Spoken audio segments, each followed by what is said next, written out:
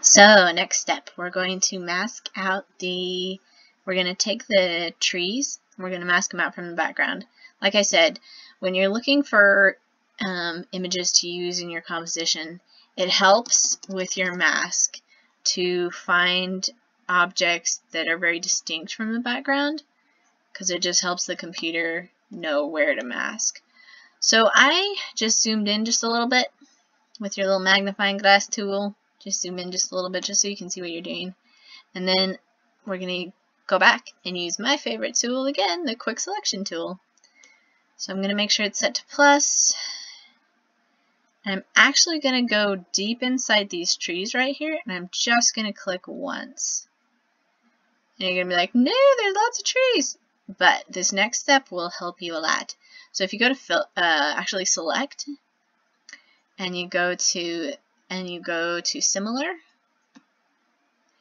it's going to try to select all the similar like values and hues. So you see it got a little bit of the mountain here and a little bit of the water, but it also got all these little tiny branches, and it didn't get the white background with the mountains and stuff, which is crazy and exactly what you want.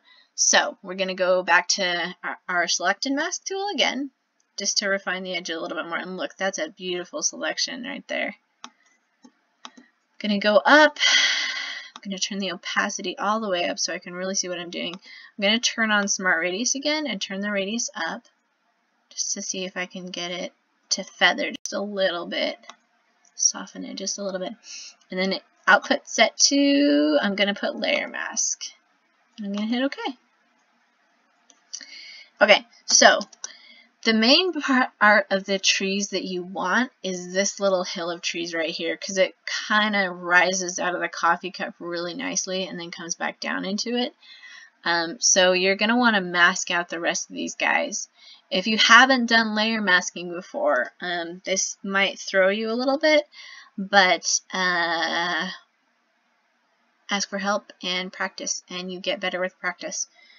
So layer masking basically is black makes it disappear, white makes it reappear when you're clicked on this little guy right beside the picture. You see in the layers panel there's the picture, and there's this little black and white icon right here.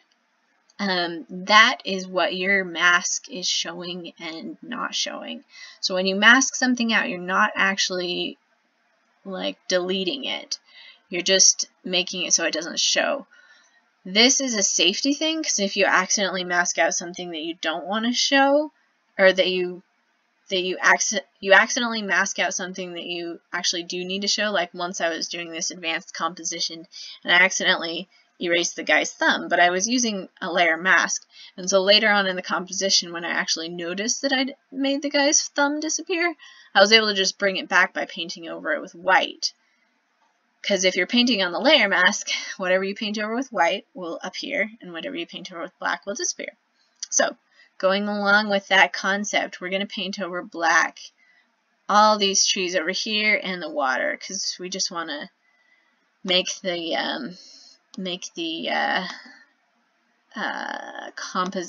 the trees as simple as possible before we bring them into the coffee cup. So I'm just going to grab a brush. I'm going to make sure it's set to black, which you can't see right here, but my color is black right here. And then I'm going to paint over the parts that I want to disappear.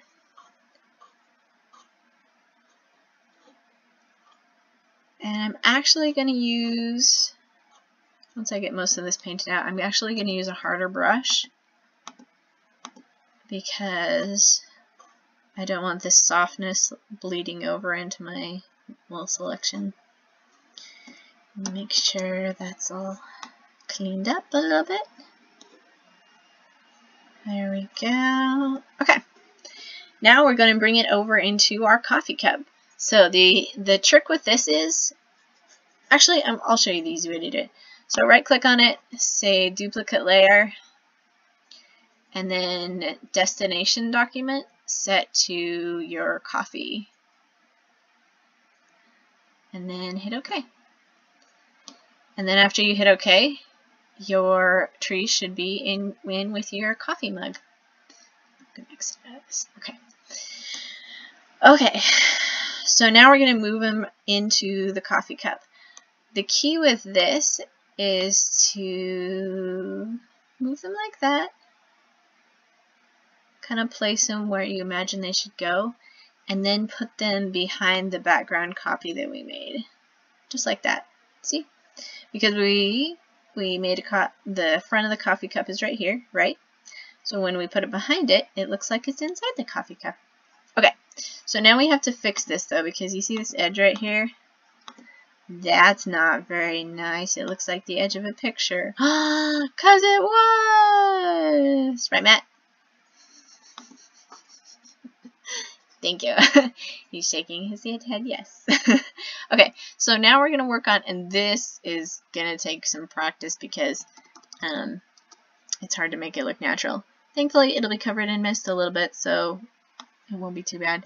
But, oops, I am painting on the wrong mask. Okay, so make sure you clicked on the layer mask, not the actual layer, which is what I did. Okay, make sure you're painting with black. Let's take some of this out. See how it looks like soft and unnatural? So what I might try doing actually is if I go back to and click on the actual layer thumbnail, I might try seeing if I can get some sort of an edge by, no, that's not really gonna work for me. Control D to deselect. I'm just going to do the best I can and then fix it up once I get my mist in and stuff and see what actually needs fixed. So I'm going to make it smaller. If you do the end bracket on your keyboard, if you tap that, that's the shortcut key to making a brush smaller. And then the, no, actually the start key is the shortcut key for making it smaller, and the end bracket key is the key to making it bigger. Something like that. We'll just leave it like that for now. Nobody will notice except for you and me.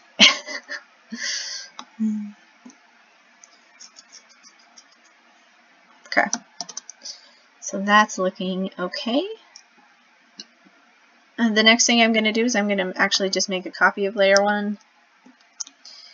And then with the copy, I'm going to flip it, head to edit, transform, flip horizontally, and then it'll flip. I promise you it flipped. It's just way over here because of the way the mask is. It's over here, but I'm going to bring it in like over here, just about like right here, except I'm going to put it behind our layer 1 because I want those trees to be behind it. And bring it up like here. There we go. Well, that's the edge I really like, so I might put it like over here and then move this guy. The key to moving is clicking on the right layer. I'm going to put this guy over like here. And I'm going to put this guy over here. There we go. I like that. Okay, except these little bits of ground are sticking out the sides, which is not something you want. So make sure you clicked on your layer mask and you clicked on your right layer, which I'm clicked on the back one right now. And I'm going to paint over this little bit of grass with some black. Make my brush the right size. There we go. That looks a little brushed, but that looks fine. And then I'm going to do the other tree layer.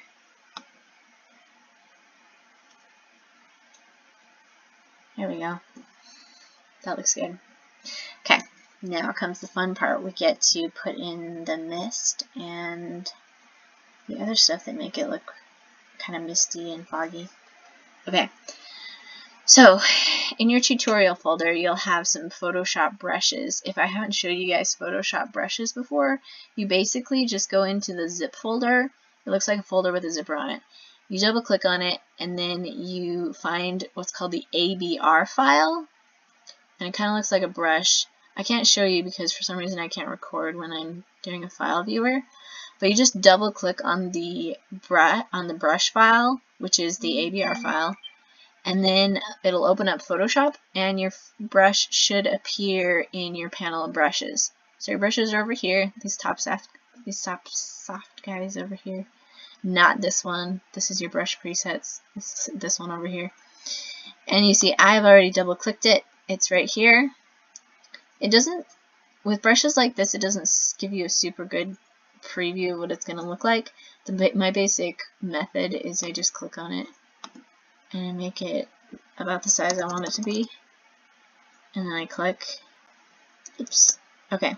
So I did something wrong. I was clicked on the layer mask. When you're painting with, when you're painting something in like fog, you always want to do it on a new layer. Because then if you hate it, you can just delete the new layer and start over again. Otherwise you have to click undo for a bunch of times. And you might have to start over from way far back. So I'm going to just click once. And that's an interesting fog. But I might put it behind that layer of trees. No, I'm going to put it in front. There we go. I like that. Okay. I'm going to do one more.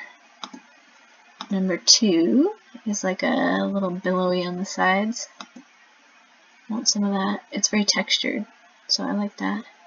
I'm going to put one more right here.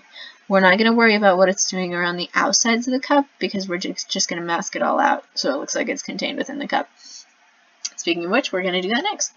So with my layer 2 clicked, this is the layer with my fog on it, right? If I make it disappear, fog all disappears. And I'm going to put a layer mask on it using, down at the bottom of the layers panel, there's a box with a circle in it. It kind of looks like a Japanese flag. If you click on that, it'll add a new blank layer mask. So I'm going to paint over it with black where I want the, where I don't want the fog to show up.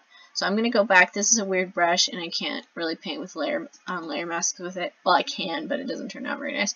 So I'm going to go back and I'm going to get a nice soft round brush. I'm going to make sure my color is black. I'm going to make it a little bit smaller and then I'm going to paint over these edges and make them disappear. I painted a little too much and you saw down in here it took the fog out of the trees. So I'm going to make it a little bit smaller. The key for this one is getting rid of these really harsh edges first, because that's where the brush ended, and that's one thing that's gonna really tell that your image is fake if you have these like random lines in here. There we go. Make sure all that's masked out. There we go. And that looks pretty good. Okay, then my next layer I'm going to put in between the 2 tree layers. So I'm going to click on layer 1 copy and I'm going to hit new layer so it goes right above the layer 1 copy, which is the back layer of trees.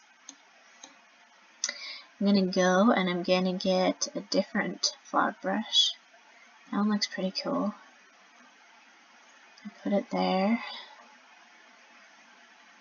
See, I like the texture of that fog, but see this edge right here? Here, let me see this edge right here? This edge is starting to bother me. So I might move the trees around. Actually, it's the front bit of trees. I move the front trees like a bit lower so you can kind of see the back ones. I move them out just a little bit. Not that much, like that. There we go. And then I'm going to mask off this part because that's driving me nuts. Okay, I'm going to get my soft round brush again. Make it a lot smaller. I'm going to mask this out. There we go. I'm actually going to make this a little softer too. There we go. That looks better. Okay, except we still have this big block of fog. So I'm going to go back to my fog layer, put a mask on it, just like we were doing, and then start painting over this one with my big soft black brush.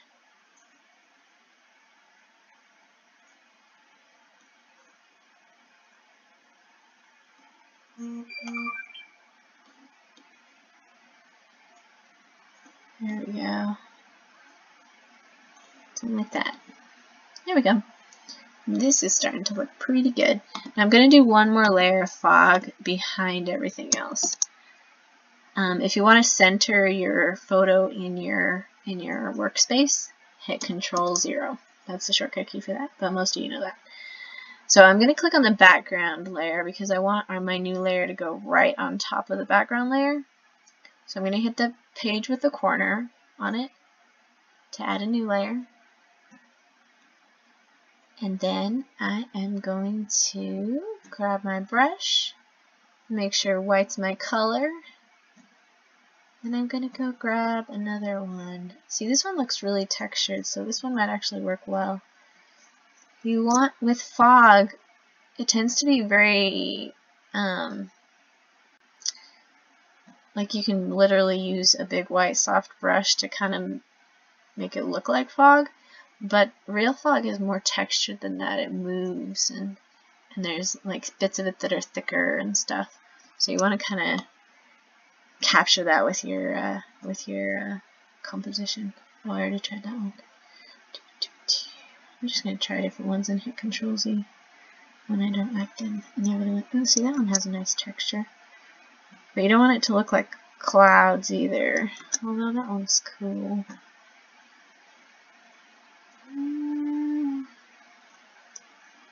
I think it has just a little bit too much texture. Oh, that one's way too thick.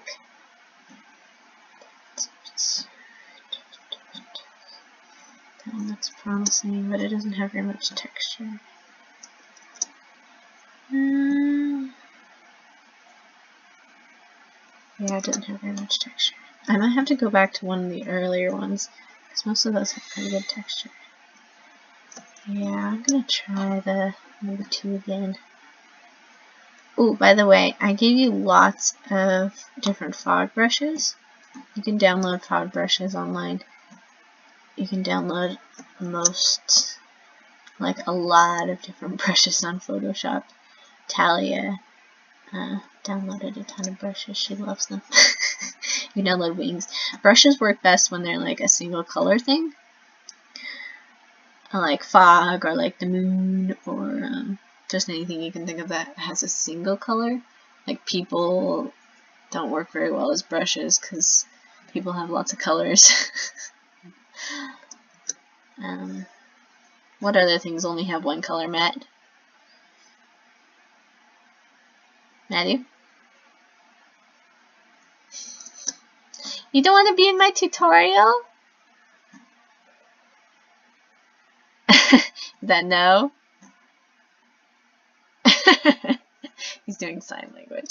Okay, see, I like that one, except I want it to be a little smaller, so I'm going to make it smaller, like that. There we go. See, it kind of looks like clouds now, though. Make it a little bigger and only use part of it. I like that. Okay, I like that. Same process. Layer mask on layer 4. Make sure you're painting with a black brush. Go get a big white soft brush. It's in the general brushes folder if you kind of lost it up here. Make it small enough so it doesn't erase everything. Make sure you get the harsh lines first. Those are dead giveaways. There we go. I like it. Okay, so the last thing we're going to put in is the moon. I put a waterfall in one of my earlier ones, which I might... I'll show you guys how to do it, but I don't know if it'll work well with this image. So, moon. So we're going to put another layer on top of the background layer. And then there's only one moon brushes pack that I gave you, so it's easy to choose. I already added it to my Photoshop. I'm going to add... There's lots of different types of moons. It's a full moon. It's like a crescent moon. It's kind of cool. I like the full moon though. I think it's actually moon 1. No, it's moon 2. I'm gonna make it the right size. You can make it like big, so it's like that. That looks kind of cool. Just like a little bit smaller. One bigger. That. It kind of just looks like a bubble. Somebody's blowing air bubbles in your coffee cup. I'm gonna make it normal size. I'm gonna kind of make it so it kind of touches the trees. I'm gonna put it over here. I like that. Now, if you like it, but you want it to be facing a different way, you can always head up here to the little crosshairs move tool and rotate it. If you hover right outside the corner, it'll give you the rotate option, and you can rotate it like this. Which I kind of like that one. And then make sure you hit the check mark. There you go. Okay, so now I'm going to add the water, but since I'm not sure I'm going to like it, well, it's a good practice anyway, but I'm just going to add a new layer.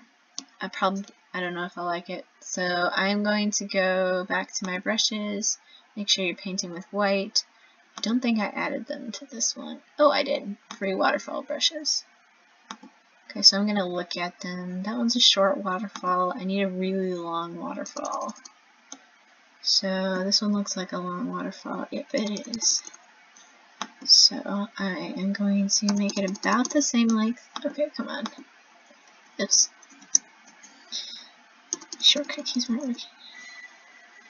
I'm going to do it about the length of the coffee cup. Kind of like that.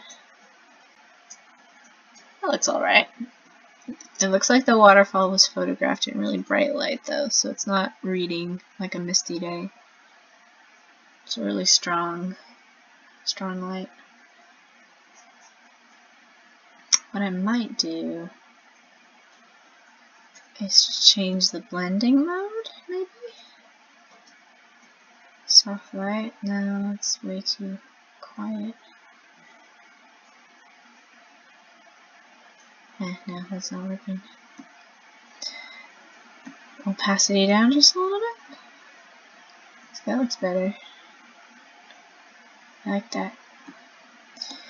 One thing that might make the waterfall look more natural in this scene is if we add mist around the bottom of the waterfall.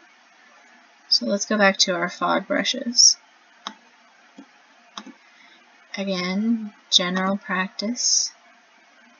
Add a new layer, especially if you're not sure you'll like it. I'm going to make this brush significantly smaller.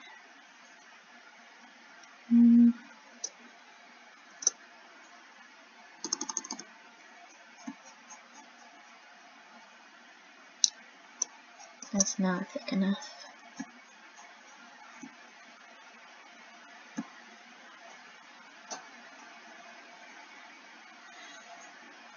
I think that might work. I'm going to put it up just slightly. I might actually smash it just a little bit. No! I forgot Photoshop has this update. Something like that. And then I'm going to mask out the parts that I don't want to show. I'm going to kind of mask it out in kind of a circle around the bottom of the around where the waterfall falls, because that's how it goes in normal life.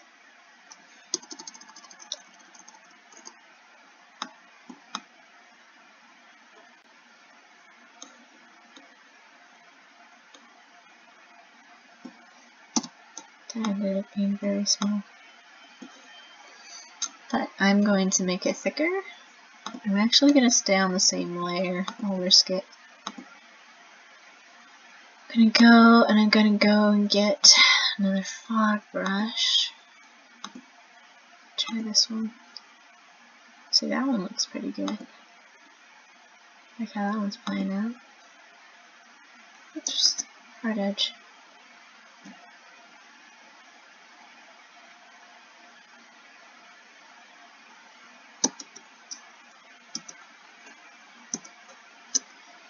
I'm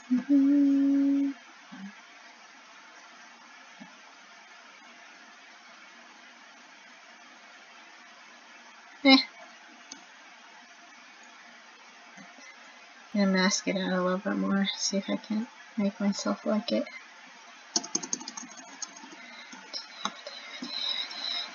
Oh. I made a mistake. I was painting on the layer instead of the layer mask. Should have clicked on layer mask. That's very subtle. I'm gonna lower the opacity of my brush to like 50%. So I can kind of erase it, but not really. Okay. Now let's see what it looks like without the waterfall. I don't think the waterfall really adds much. It's kind of distracting. I'll just leave it like that. But if you want to make a waterfall, have at it. Okay, so that is how you make the Misty Forest in a cup. Hope you had fun. Let me know if you need any help.